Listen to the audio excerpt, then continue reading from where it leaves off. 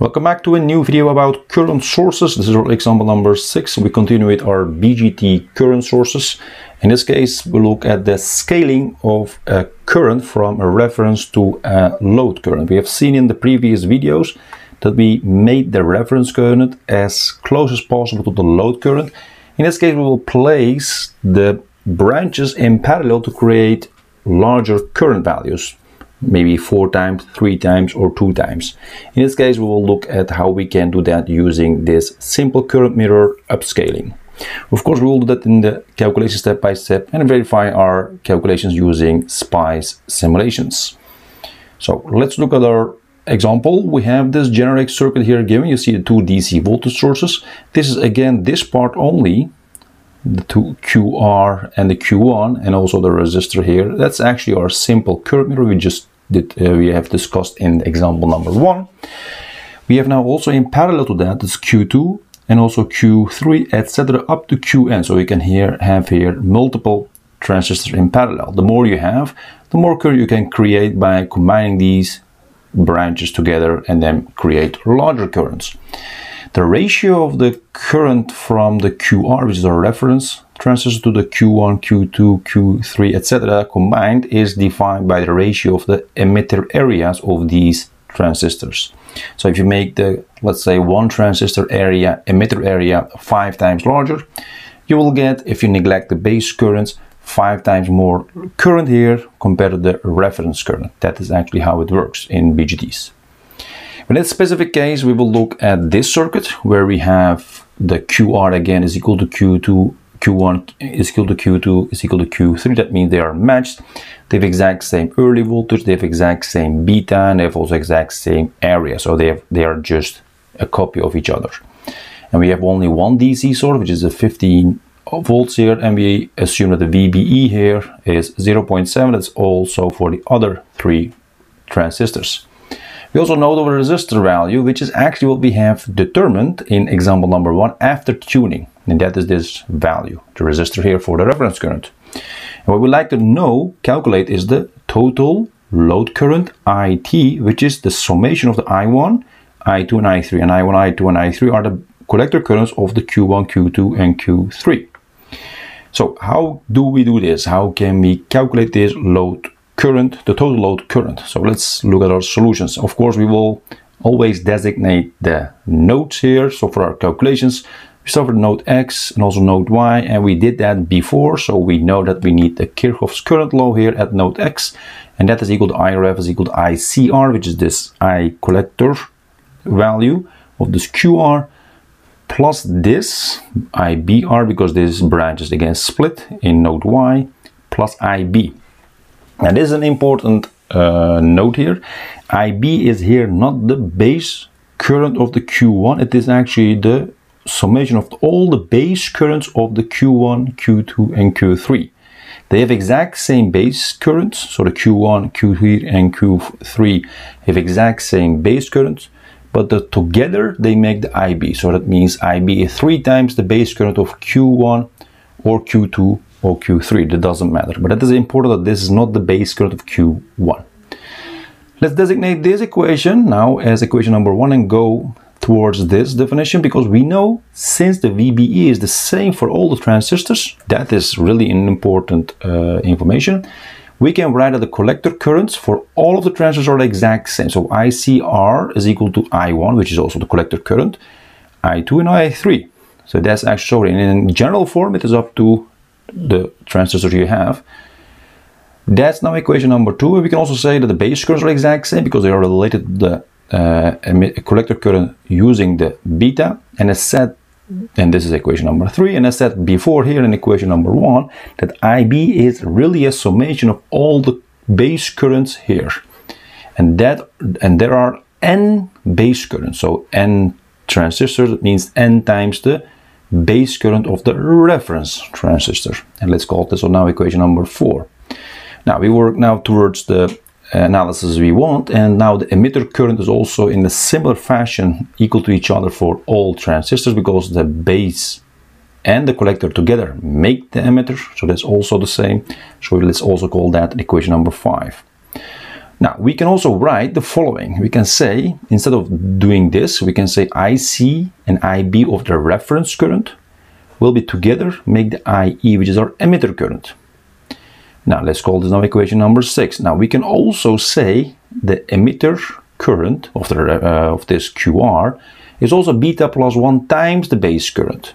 Now when we do that and name this number 7, we can now take the number 4, equation number 4, which is IB is equal to N times IBR, and substitute it in here.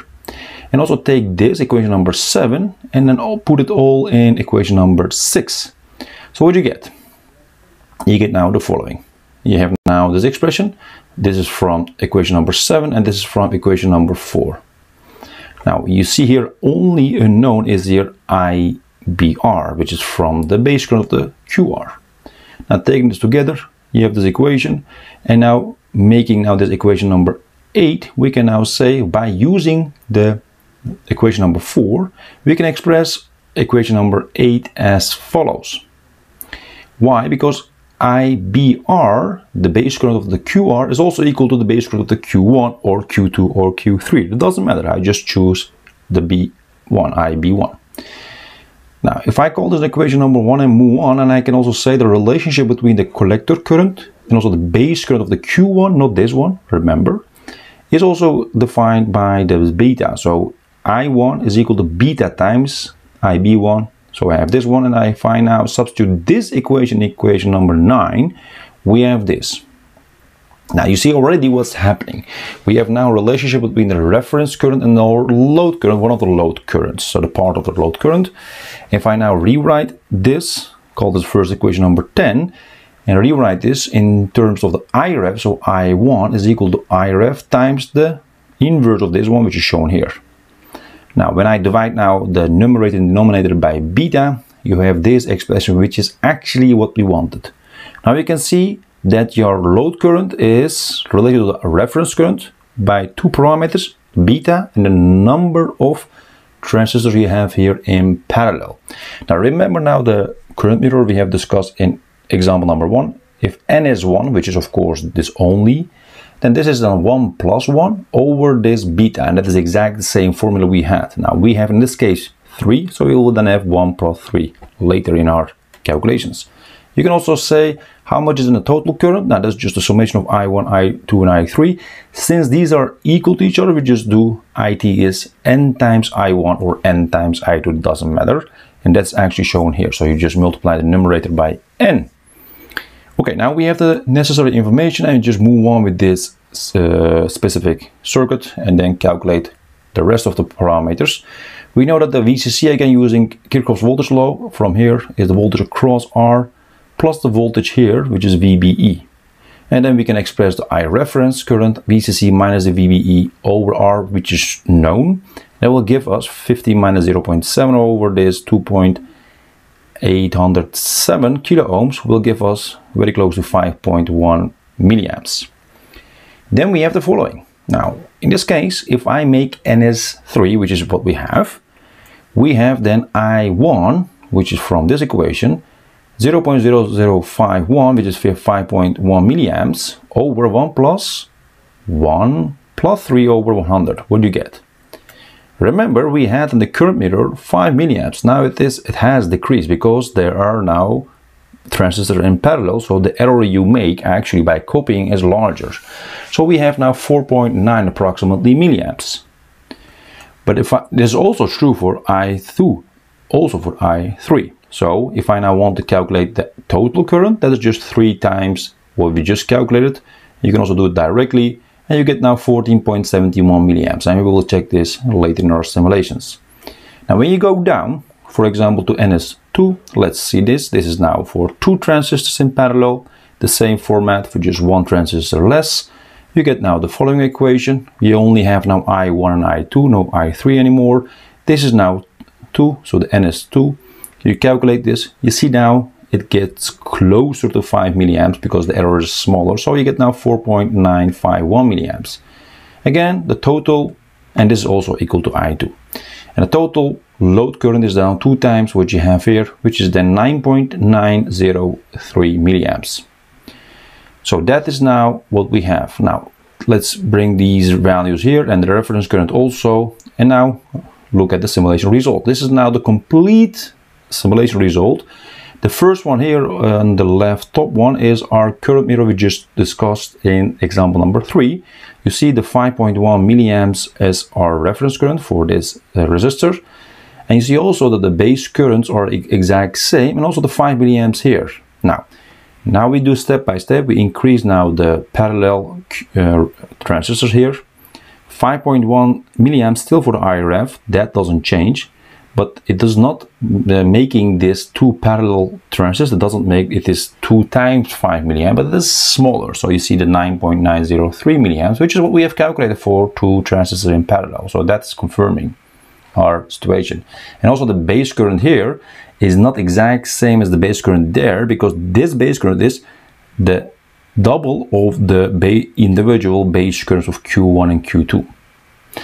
Now going to the 3 transistors in parallel, you see again here 14.712 milliamps as we have calculated, and also our reference current is still 7.1 milliamps. It doesn't change. The only change is actually our load current. There are actually 2 changes. One is the individual current, so the collector current goes down by increasing the number of parallel transistors, and thereby also the total load current. But you see that the collector currents are all the same, and the total base current is 3 times larger than individual base currents of Q1, Q2 and Q3. So this is confirming our results in our calculation, so this is exactly what we wanted. Now we can also downscale our current, load current, by starting here with a larger area transistor and go down. For example, you make this area 6 times larger and then make this only a unit area, and then you go down by a factor of 6. That's also possible. Alright guys, this is our example number 6 where we discussed the upscaling in this case, and we will continue in the next videos about the current mirrors using the MOSFET variations, and then also discuss the similar topologies there. If you have any questions, comments, please let me know in the comment section. I will try to answer them as soon as possible. See you next time in another video. Take care.